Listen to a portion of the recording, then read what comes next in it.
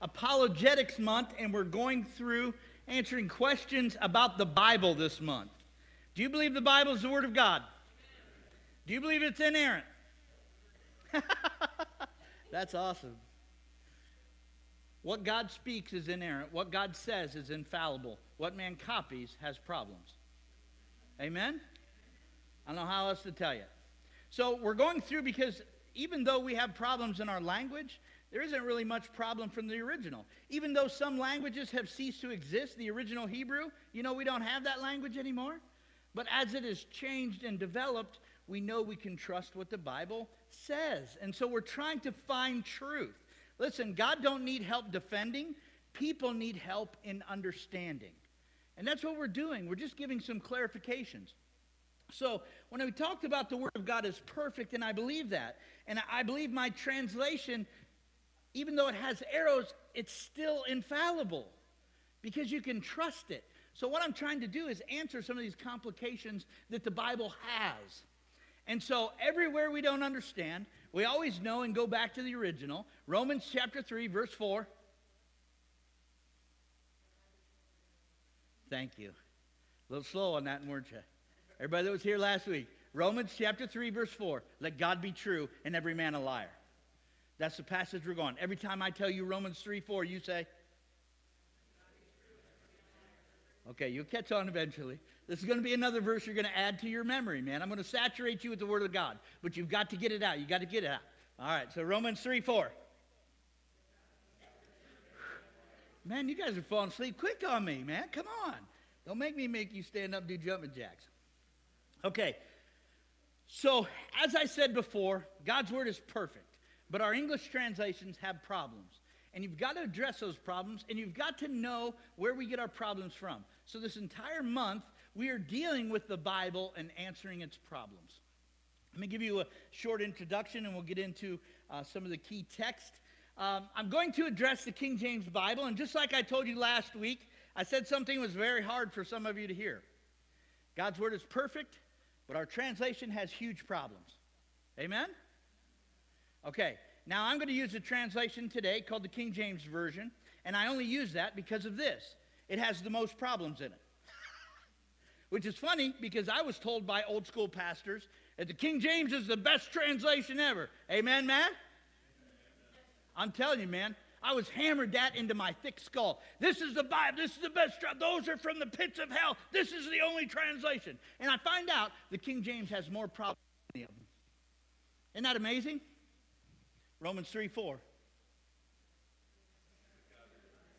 Okay, all right, we'll get this one. We'll get this. By the end of the month, you'll have it down, I promise. All right. So, when we talk about the King James Bible, it has 783,137 words in it. And every time they translate that from the original Hebrew to Greek to English, they've got to deal with every single word. And it's got to be put in its context.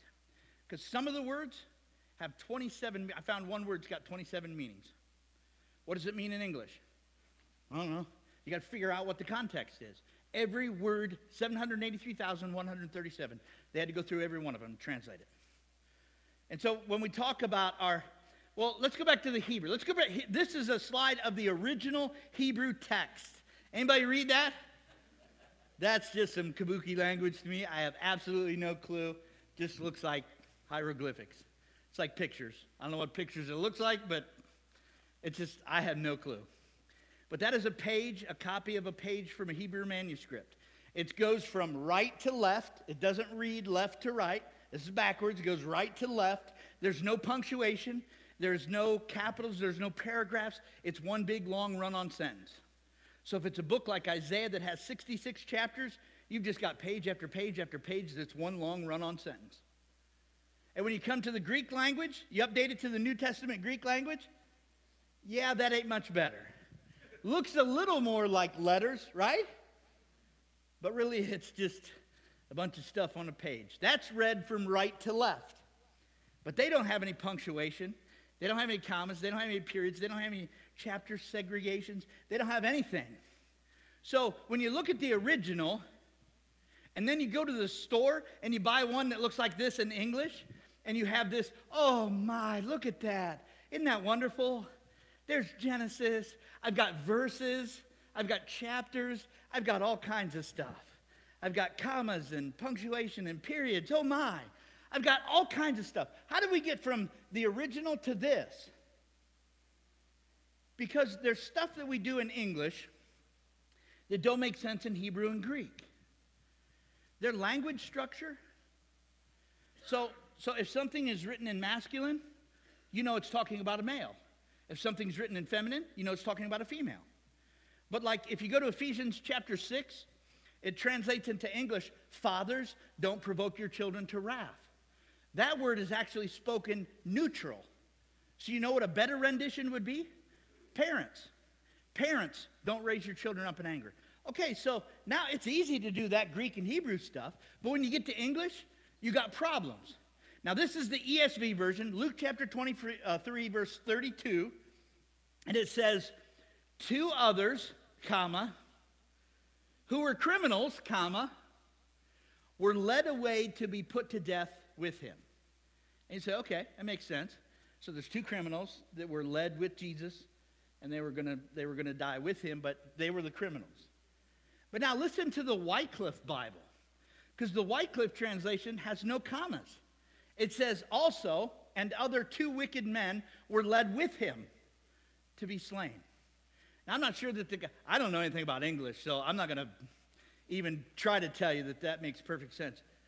But I know that without commas, and I know with the word with, were led with him, would indicate kind of that Jesus was a criminal too. Does that make sense? He was an innocent man. Even Pilate said he was innocent. So here we have one translation that's got commas separating stuff. Here you have another translation that doesn't have any commas, and it kind of would insinuate that Jesus might be wicked. Now, if you're looking for the perfect word-for-word translation, the absolute best word-for-word translation is the Interlinear Bible. The Interlinear Bible translates the words from Hebrew to English exactly as they're positioned in the original Hebrew and Greek. Okay? That's the Interlinear. But the problem is, if you do that, you have the closest word-for-word translation in the Interlinear. But this is how it reads. We're being led now away, criminals, also other 2 with death to be put. Where's the him? Doesn't even have him in there. So all that stuff in your Bible that's italicized, we add English words so that it makes sense. So what we got to do, and I'm not an English major, but even I know that doesn't make any sense. So we have to take every word, we have to redo it, and you got to have the noun and the adjective that describes it, and you got to redo the whole sentence so it makes English sense. So you're going from Hebrew and Greek to English, and we lose a lot in the translation. That's a lot of stuff, man. When we talk about the King James, here's one of the other problems. By the time 1611 King James was made, the King's translators, they only knew classical Greek. What was the original Greek written in? Anybody know? Matt? Koine Greek. It was written in Koine Greek. But by the time 1611 translators, they only knew classical Greek. And they're like, well, how the heck do we even know we got the original Bible? How do we even know the translation is even correct? Why? Because language changes, but actually Hebrew and Greek, they stick pretty close to the same.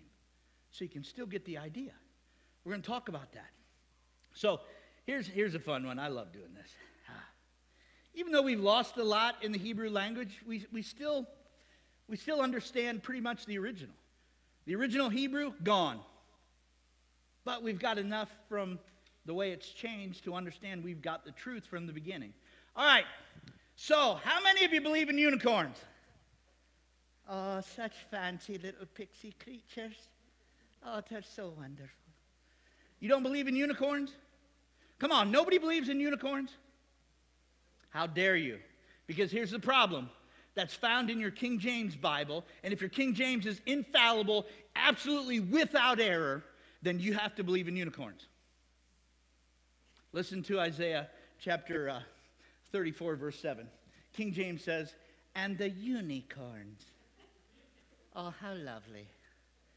Do you believe in unicorns? I don't either. So why does the Bible say unicorns? Right? Okay, I can't answer that one today because it comes much later, much later into the 500 and 600 ADs, why we have that word in there. And I'll explain that as we go on when we get into the New Testament. So sorry if you want an answer right now. Now, do you believe in satyrs? You know what a satyr is? Anybody know what a satyr is? Outside of Matt. I know he knows it. Next slide. Okay, this is a satyr. It's a he-goat, like a he-man goat. So the one on the left is from The Lion, the Witch, and the Wardrobe. You ever seen that? That's awesome. Fancy, fantasy, sci-fi. It's not real. One on the right is Danny DeVito in Hercules. Have you seen that one? That's a good movie. But here's the thing. Do you believe in satyrs? I don't believe in satyrs. But if your Bible is infallible, without error, and you believe the King James, if he said it, it's good enough for Jesus, good enough for us, right? Okay, back to Isaiah chapter 13, verse 21. But the wild beasts of the desert shall lie there, and their houses shall be full of doleful creatures. Owls shall be there, and the satyrs are going to dance there. So these he-goat men, half goats, going to be dancing wherever these other creatures are. Do you believe that? Then why is it in there? Because the problem is, an atheist will go to every translation that has problems, and mostly the King James, not to be rude, but mostly the King James, who has the most problems, and they'll point out this stuff, and they'll go, so is your Bible inerrant? Oh yeah, it's the Word of God. Is it without error? It's infallible. Okay, do you believe in unicorns? No. Here you go. Why is that in there? I don't know. Like, oh, okay. Well, what else is in your Bible that's wrong? Oh, I don't know. And people begin to question it. Nothing wrong with questioning the Bible. Amen? Because when you find the answers, it'll absolutely make you stronger in your foundational defense. Right? And that's what we're trying to do. I'm not trying to confuse you. I'm just trying to give you some hard things to understand. And I know these are kind of funny. These are funny little things. But the problem is there's some real serious ones too. Do you believe that God created evil? You got to answer that question. Did God create evil? Yes, sir. How many say yes? Sweet. How many say no? Are you going to stand that God did not create evil? Right? You going to stand on that? Are you going to stand on that? Okay. I'll stand on it too. I'll stand right there with you. And I'll have Matt in front of me because he'd be like, defending everybody that comes against us. But here's the problem. I know and understand what the Bible says. God did not create evil. It's an understanding that God is good. We don't have time to get into it, but Luke 8:18 to 19, it says, good teacher. What? And then Jesus says, why do you call me good? There's only one good. That's God. But then, the absence of goodness is evil. So it's not God. He doesn't create anything. It's the absence of God is evil. So anybody that is not like God is evil. Right? God didn't create it. And you'll stand by that, right? Awesome. Isaiah 45. The King James says, I form the light, I create darkness, I make peace, and I create evil. Oh, well, that's just talking about somebody else. No, it isn't.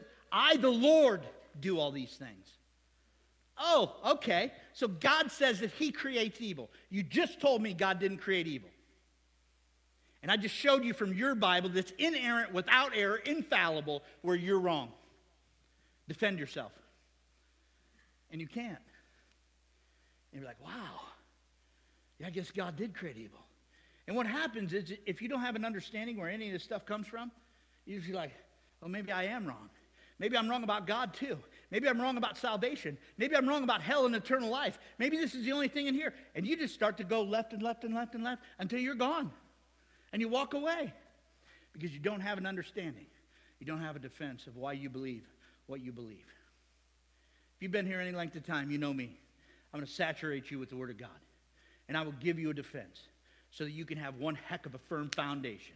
And even though I understand the Bible has problems, by the end of this month, I'm hoping you're going to understand, like, wow, yeah, it's still infallible. Praise God. Amen? All right. In 1631, I forget how many, By 1689 or 1789, I think there was like 10 different revisions of the 1611. So even though you have a King James version, it's not 1611. There's so many revisions that have been. 1631 version, there were thousands of copies that were printed. And this is awesome because, not because of this, but you understand that the Bible was translated wrong. And so King Charles I, he had all of them burn up except for 10. 10 remained. And here's the problem. In Exodus 20, where it talks about the 10 commandments, yep, that one right there. Thou shalt commit adultery. What? God says it. I got to do it. So God says thou shalt. But no, it's a mistranslation. Thou shalt not kill. Thou shalt not steal. But thou shalt commit adultery. It was a mistranslation. Matter of fact, 10 of them survived the fire. And in 2015, one of those copies sold for $40,000. I'm going to create an own Bible, have all kinds of problems, and then just try to sell it for money. You're like, it's the Zediker translation. It's got all kinds of problems. He'll give me 50, 50,000, 55, 55, 55. No. All right. Let's pray. Let's get into this. We got a lot to go over. Next slide, please. This is what I want you to see and understand before we pray. Psalm 119:18. The NLT says this. God, open my eyes to see wonderful truths in your instructions. That is going to be my prayer this morning. Let's pray. Father, I pray that your Spirit would open our spiritual eyes this morning so that we can see so many wonderful truths that are found in your word that will give us a defense based off of just truth. Lord, we want you to be true and every man a liar. We don't understand all things, and we won't understand everything.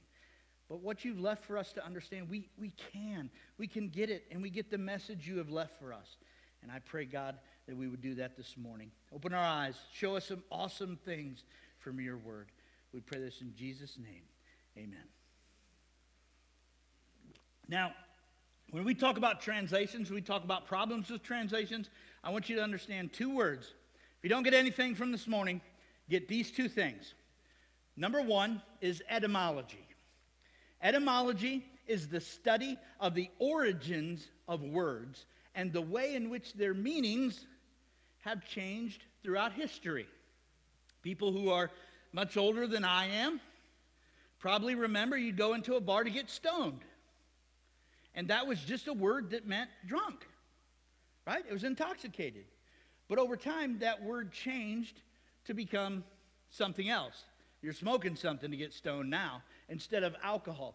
But as you see the word changes, the definition doesn't. It's something of intoxication, something that controls you. This was alcohol originally. Now it's something that you smoke potentially, right? So you get the word changes, but the definition doesn't. It's kind of the same, and that's neat. So that's etymology, words and how they've changed. Now the second thing is taxonomy. Taxonomy is the branch of science that is concerned with classification, especially of organisms, a systematic classifications. Now, if you know anything about modern day taxonomy, they have domains, they have kingdoms. Next slide, the class, order, family, genus, species, all that stuff. Man, so if you talk about science, modern day science, are you talking about the kingdom, the phylum, the genus, the species? Which are you talking about? I don't know. Well, I ain't talking about none of that stuff. Because when it comes to the Bible, I'm talking about Old Testament Hebrew. Because they have a different taxonomy system than America does. And so the people in the old Hebrew times, you don't interpret the Bible for modern day times. Hello? You don't interpret it today. You go back to the original. Hebrew people, they were literally, what they see is what they saw, is what they documented. That's all it was. What they saw, that's what they give that. Oh, there's a hopper. What's that? That's a hopper. What's a bunny? Yeah. Oh, there's another hopper. No, that's a grasshopper. That's different than a bunny. Well, they both hop, so they're hoppers. That's just what they did, right? Well, if you don't know that, now you do. Now, we talked about last week Leviticus 11:6, and it talked about the bunny. It said the hare, because it chews the cud, but does not part the hoof, is unclean to you. But a bunny rabbit doesn't chew a cud like a cow does, right? Cow's got 4 stomachs, right? and out of those 4 stomachs, it chews it, goes back in, regurgitates it. Do that? Does a rabbit do that? No, it doesn't. Matter of fact, as soon as it eats it, it just bloop, goes right out of it. And so now you've got a problem. Well, what do I do? The rabbit doesn't chew the cud. Okay, are you using modern day English taxonomy, or you are using the original Hebrew? Because if you go back to the original Hebrew, you find out the word or phrase, chews the cud, means to restore, to take up, to collect, to recover, or to regurgitate. So which 5 of those definitions implies here? Well, I don't know. Because you go to the Bible and you say, that's why, you know how I tell you to do word studies? Huh? If you've never heard me say that, do a word study. You'll find out all kinds of wonderful stuff. Because that same phrase, chews the cud, the original Hebrew phrase, it's actually one word.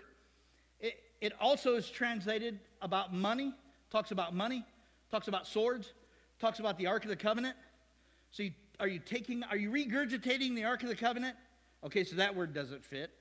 We're taking up the Ark of the Covenant. Okay, yeah, that might. Oh, we're recovering the Ark of the, okay, yeah, that fits because it was taken from us. So you got to figure out how those words fit in there. And that's what the translators did. Because one word can mean 27 different things. Now, if you understand modern day taxonomy of a rabbit, you know that they do what's called refection or coprophagy.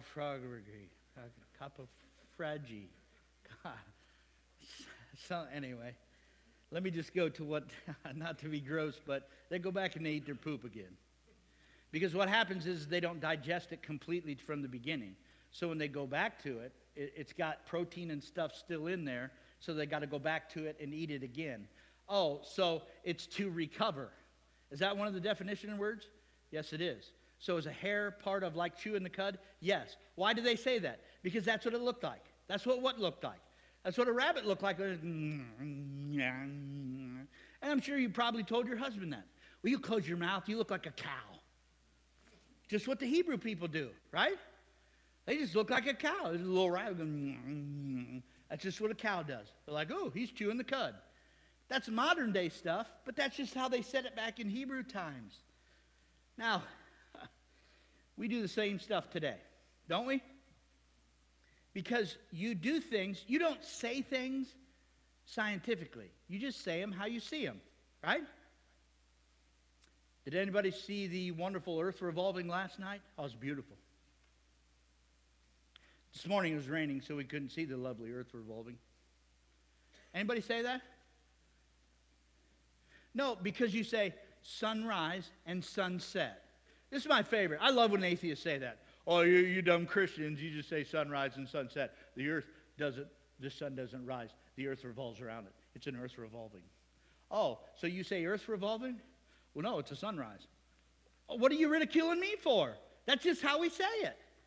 Do you know reporters still say, I'm Dan Zediker reporting from the 4 corners of the earth. You science deniers, the earth's round. It's not flat and we don't have 4 corners. Well, why do they say that though? That's just an expression. That's just how we talk.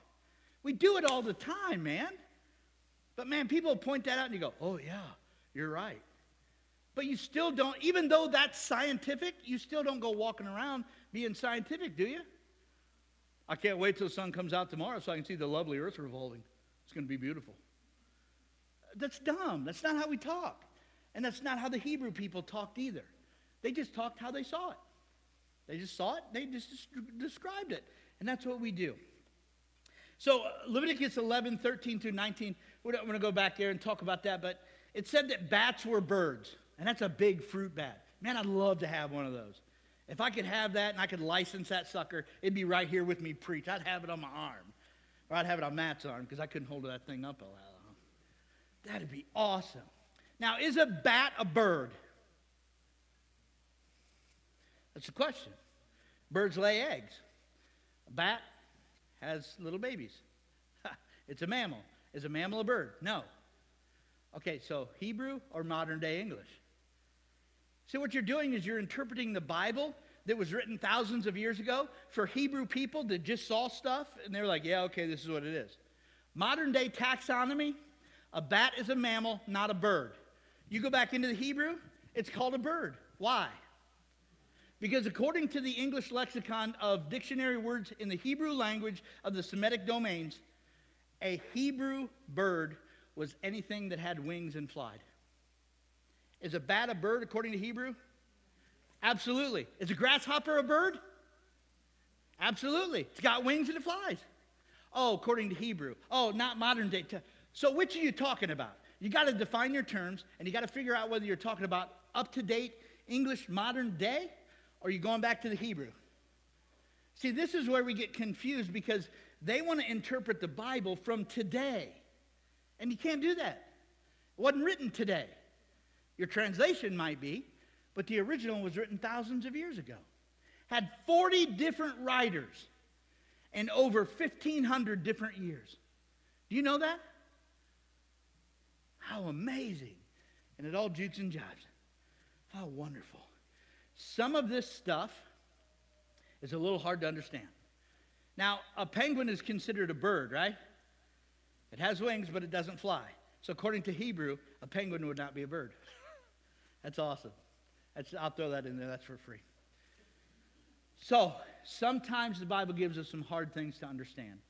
And next week, I want you to look up the verse where it says that God is going to send a lying spirit. We're going to deal with that one.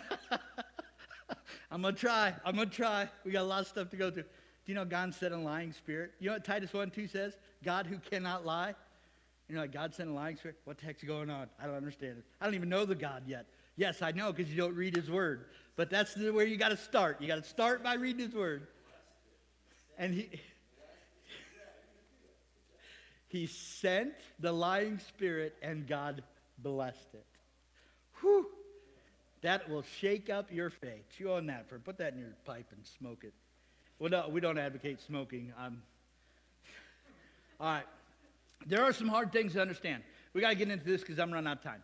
So in 2 Kings chapter 24, verse 48, Jehoiakim was 18 years old. This is at the end of the southern kingdom, Judah.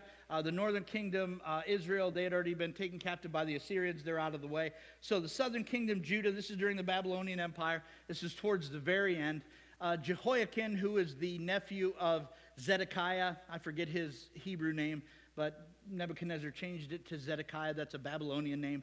But in 2 Kings 24:8, it says, Jehoiakim was 18 years old when he began to reign, and he reigned in Jerusalem 3 months.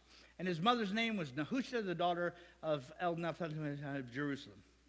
And so what happens is you read 2 Kings, and then you go to 2 Chronicles chapter 36, verse 9, and it says Jehoiakim was 8 years old. And you go, wait, go back one. He was 18. Go forward.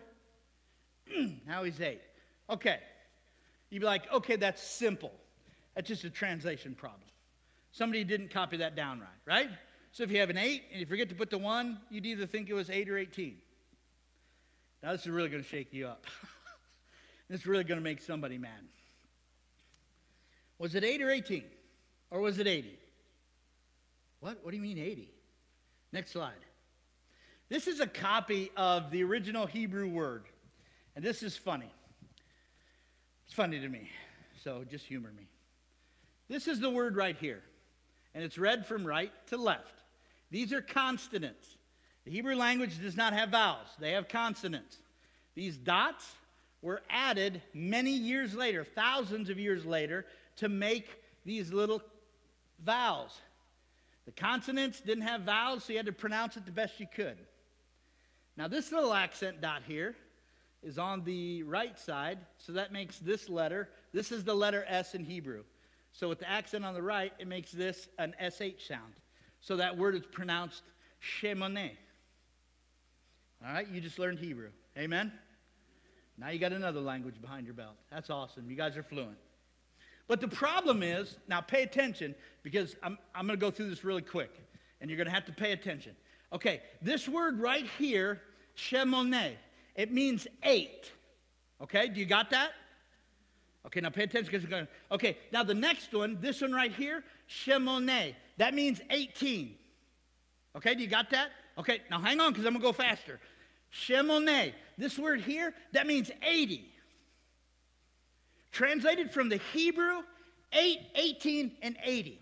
So was Jehoiakim 8, 18, or 80? Because that one word right there means 3 different numbers. You're like, oh, Danny, I'm just going home right now. I'm going back to another church where they just say, God loves you, God bless you, have a wonderful week. Let me give you one verse.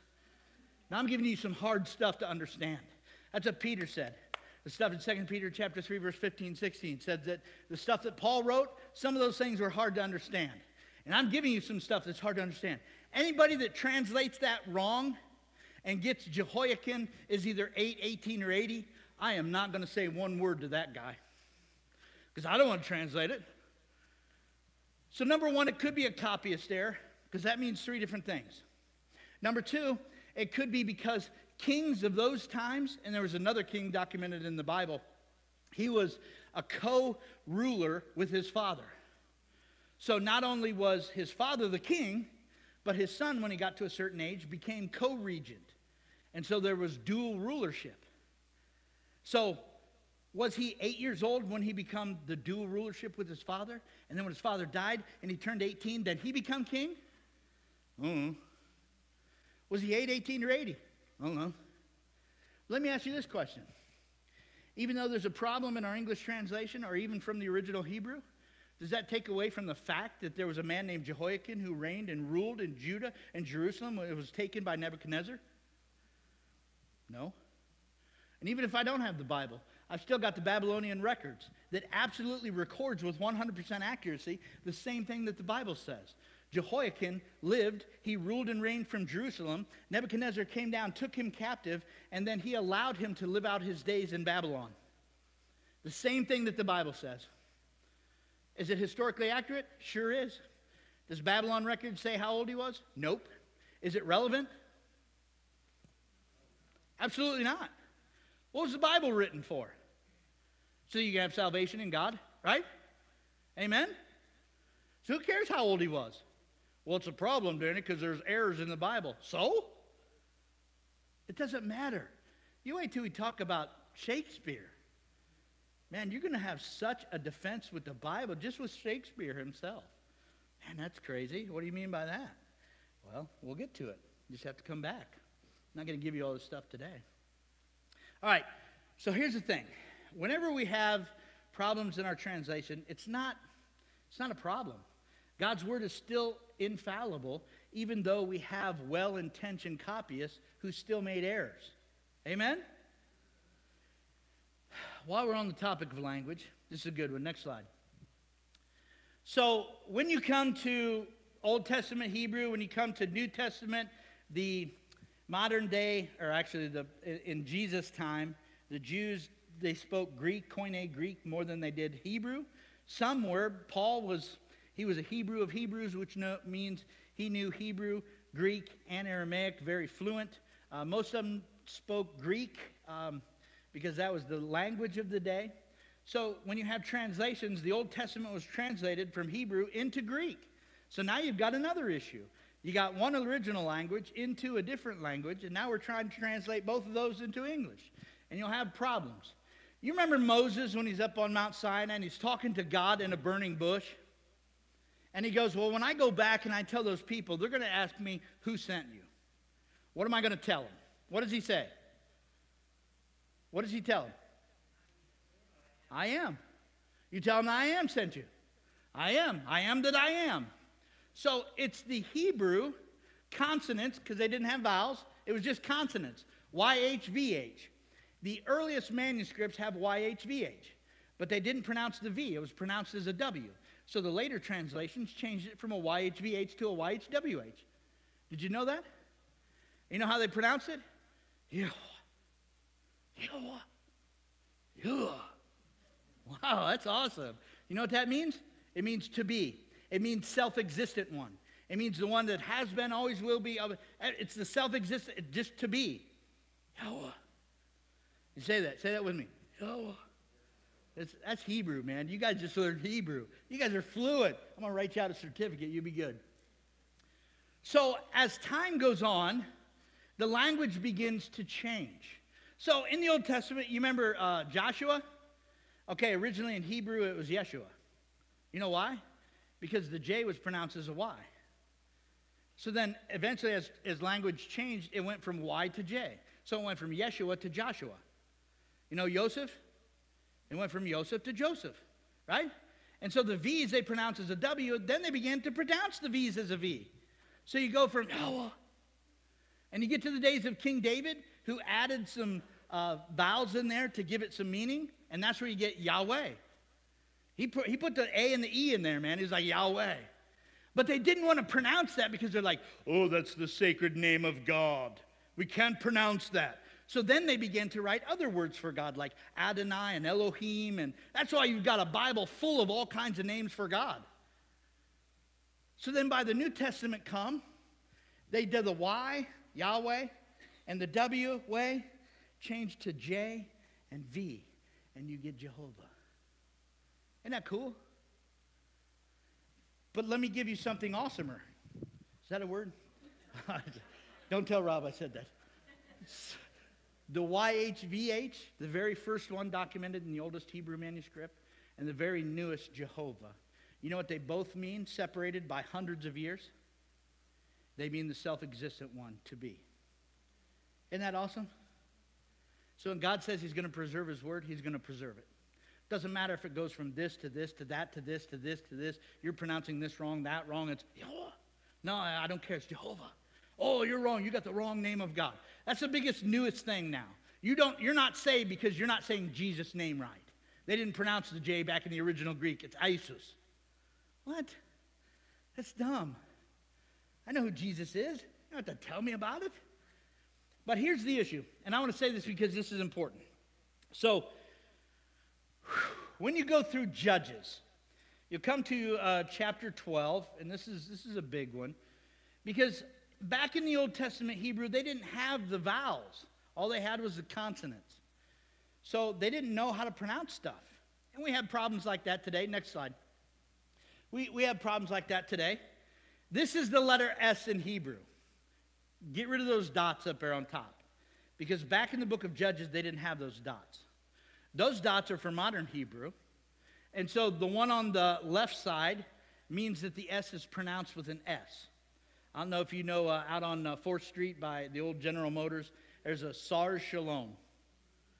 Okay, so the SARS would have started with the letter on the left. That's the S, and it's pronounced SARS. Now, the letter on the right is an S, but with the dot on the right-hand side, it's an SH sound. So the first word would have started with that one, SARS, and the second word would have started with that one, Shalom. SARS, Shalom, S-sh. Okay, so Judges, they didn't have that. So when you come to chapter 12, there's this guy named Jephthah. He's a Gileadite. He's from the half-tribe of Manasseh. He's on the east side of Jordan. And so the Ammonites come to attack him. And so he calls the Ephraimites and says, hey, I want you to come help me. And they're like, nope, we're not helping you. So he's like, fine, whatever. God, am I going to get the victory? God says, yep, go ahead. Boom, gets the victory, gets all of the spoils for the Gileadites. Well, that makes the Ephraimites mad. And they come over and they go, we want your spoils. Why didn't you call us? He said, I did call you. You didn't come. He's like, we're going to burn your house down if you don't give us the spoils. He's like, nope, I'm going to pronounce a curse on you. You try to go back home, you're going to die. So they began to fight the Ephraimites, the Manassites and the Gileadites and the Ephraimites. They're fighting each other, the tribes of themselves. They're fighting each other. And so they said, oh, we got to get back home. We got to cross the River Jordan. Well, Jephthah had already set up a little trap. Any Ephraimite that was trying to get across the Jordan and go back to his home country had to say a word. And if he couldn't pronounce that word, he was killed. And it's funny because it all has to do with difference of translation. They didn't have the dots back in Judges. They just had the letter. And it's just like our people today. If I would say, hey, did you park the car in the yard? He'd be like, yeah, no, it's in the driveway. But if you talk to somebody from Brooklyn, like the Kaz and the Yad, he'd be like, oh, what? What the heck is that? That's like weird. And you go down to Texas, like y'all. You go to Pennsylvania, there's uses. I'm like, what, uses? That's like an English train wreck. Even I know that. But here's the problem. They didn't know it. Tribes were in different areas throughout the land, and they spoke differently. And they only had one language. In Judges chapter 12, verse 5 through 6, talking about those, the Gileadites, they captured the fords of the Jordan against the Ephraimites. And when any of the fugitives of Ephraim said, let me go over, the men of Gilead would say, are you an Ephraimite? And when that person said, no, then they would say, okay, say Shibboleth. And the person would pronounce it Sibboleth, for he couldn't pronounce it right. And they seized and slaughtered 42,000 Ephraimites. Isn't that crazy? Say Shibboleth. Shibboleth. Oh, no. Well, the same things happened today. In 1937, the Dominicans killed 20,000 Haitians because Haitians spoke with a French accent, and as they were trying to come across the border back into Haiti, they told them, and I forget the actual word, but it's a Spanish word for parsley. You know what that is, Helen? Off the top of your head? Okay. But anyway, with a French accent, it sounds much different than with a Spanish. And so 20,000 Haitians were killed because they couldn't get back into their home country because they said it with a French accent instead of a Spanish. Same thing. It's language. We have barriers. We have things. Even American people speak differently. You go to every different, Pennsylvania's just right here, like an hour or two away from us. And they talk way different than we do. So language changes. People change. Everything changes. Taxonomy changes.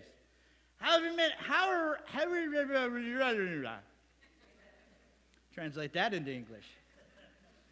How many of you ever remember growing up being told that Jonah was swallowed by a whale? Do you know the Bible says great fish? Great fish. New Testament, Jesus says, as Jonah was in the belly of the great fish, 3 days and 3 nights, I'm going to be in this earth 3 days and 3 nights. Okay, why do we say whale? Because in modern day taxonomy, that's the biggest ocean creature that we know of, right? So we're like, okay, probably was a whale because that's the biggest thing we have. But back in Hebrew, let's go back to Hebrew. Got to go back to Hebrew. In the English Hebrew lexicon of dictionary words for the Semitic domains, the word fish is anything that swims in a body of water. So if you saw coming up out of the pond, you're a fish. Isn't that what you tell your kids? Gosh, man, that kid loves the water. He swims like a fish. Why do you say that? Because that's just what it looks like, right? Remember the Hebrew people? They just called it like they saw it. So anything that swam in a body of water. Is a penguin a fish? Sure is, according to a Hebrew. Yep. Is a seal a fish? Sure is, according to Hebrew. Is an eel a fish? Yep. And if you know anything about modern science, you'll know that they say 17.5, I don't know where to get to 0.5, 17.5 species goes extinct per day. So do we have that great fish that swallowed Jonah? I don't know. Maybe he's extinct now. Could be. Is it possible? Sure. Romans 3:4. Oh, I caught you napping. Let God be true and every man a liar. Whew. I'm telling you, you got to understand a little bit about the Bible. When I say do your research, I mean do your research. Because the Bible is full of all kinds of wonderful stuff. But if you're going to translate it from modern day, you'll never get its definition. Here's the issue. God recorded his word, originally in Hebrew and Greek. I showed you what that stuff looked like. By the time we get it into English, we have problems in the translation. That's why we have a concordance. What's a concordance? It tells you the definition of those words in Hebrew and in Greek. And it shows you why we translate that sometimes. Next week, we're going to go through a very important word. It's going to be kind of a little crazy, but you're going to need to be here because you're going to need to understand it. But God didn't record his word to be a science book. Amen? But everything it talks about in science is 100% accurate, though. He didn't record it to be a historical book, but as every modern-day secular historian, they say that the book of Luke is an absolute 100% historical accurate record. Like, wow, this guy was a historian. No, you don't know the Bible. Luke was a physician. But it doesn't matter. When God wanted you to document it, it did its purpose. It's not scientific, but it's 100% accurate. It's not a historical book, but everything that's recorded in there has been proven to be 100% historic. Amen? I mean, we talk about archaeology. Man, I don't even know if I'm going to get to that. But there is so much stuff to archaeologically back up the Bible to be 100% true and accurate, even when people didn't have the right stuff. But what God did keep his word. And this is what the Bible does say. The Bible doesn't say it's inerrant and infallible. That's what we say. The Word of God says that every word of God proves true. And God says, I'm going to preserve my word. And you know what? He has. He has preserved it perfectly. And even though we have translation of translation of translation, we only find out that there's only a 3% error of margin. That's pretty doggone good. And no other document that's even survived history has that error, that margin of error. That's beautiful. But God did document his word so that we could have salvation in him. Not just, it doesn't matter whether you believe in Jehovah, Adonai, Elohim, Yahweh. It doesn't matter. Because in 2 Timothy chapter 3, verse 15, God recorded his word that from a child, a young child, it can make you wise unto salvation through faith in Christ. John 20, verse 30 to 31, John says, Jesus performed all kinds of miracles and signs in the presence of all kinds of different people. And I didn't record all that stuff, but I recorded this stuff so that you can believe that Jesus is the Christ, the Son of God, and that by believing, you may have life in his name. That's amazing. That's why he preserved his word. Matter of fact, in John 17:3, Jesus says this. He says, and this is eternal life, that they may know you, the only true God. There's only one true God, and Jesus Christ, whom you've sent. And God the Father, God the Son, God the Holy Spirit are the same, the Trinity in one. That's hard to explain. Never do it. Nor does the Bible say it's a Trinity. But we just understand it from what the Scripture clarifies for us. Old Testament, what man was revealed, he was responsible for. New Testament, Paul says this in Acts 17 while he's on Mars Hill. He says, truly the times of ignorance God overlooked. But now it commands that all men everywhere repent, because he's appointed a day on which he will judge the world in righteousness by the man whom he has ordained. He has given assurance of this by raising him from the dead. Look, God overlooked the ignorance. Didn't matter if he said Yahweh, Jehovah, Adonai, Elohim, doesn't matter. But he says, now my son Jesus Christ came, lived a perfect life. He is God. He died for your sins. He paid the price. He went in the grave, and he rose again the third day. And by the power that resurrected him, you put your faith and trust in what he did, you'll have everlasting life as well. That's why God wrote his word, and that's why he documented it and preserved it forever, so that we could have salvation in his son Jesus' name. But look, John 3:36, John the Baptist says, he who believes in the Son has everlasting life, and he who does not believe the Son shall not see life, but the wrath of God abides on him right now. Right now. If you die in that condition, your judgment is already set. Your eternal state is already depicted. The decision's already made. God gave us his word so that you can know that you have eternal life. Matter of fact, we have his word so that we can have assurance that we have eternal life. 1 John chapter 5, verse 13. He says, these things I have written to you, that you may know that you have eternal life. Friend, if you're here this morning, my question to you is, even though the Bible has problems and issues, God documented it perfectly and preserved it perfectly so that we could have enough information in our English translation to know where salvation is found. It's found in Jesus Christ, who is God, the Son of God, and in his name you have forgiveness of sin. Do you know if something was to happen to you today where you would spend eternity? You can know for sure. Let's bow for prayer. Father, thank you, God, for your word. Even though we have problems and issues translating stuff into English and all that, we still know we have your perfect word that gives us salvation, faith in your Son, Jesus Christ. And so, God, with some visitors here this morning, I pray, if they've never put their trust in you, there's never been a time where they can say, honestly, that they said, Lord Jesus, I'm a sinner, forgive me, save me. Well, then your wrath is on them right now. God, I pray that your Spirit would convict them and bring them forward. I would love to show them what your word says it takes to have heaven and eternal life. And for your church, man, if the New Testament was written and people literally gave their lives to write their own copy, that event that happened, the resurrection of your son Jesus Christ, that event was so important to their life that they were willing to die for it. Your church needs to be defended. They need to have that foundation. They need to answer some hard things so that they can go out and live a life like they did. That was worth dying for. And we say we put our trust in it, but what are we really doing for it? Lord, I pray whatever your Spirit would have for us, that you would just impress upon your people. Let your will be accomplished. We love you, Lord, and commit this invitation to you, and we ask this in Jesus' name. Amen.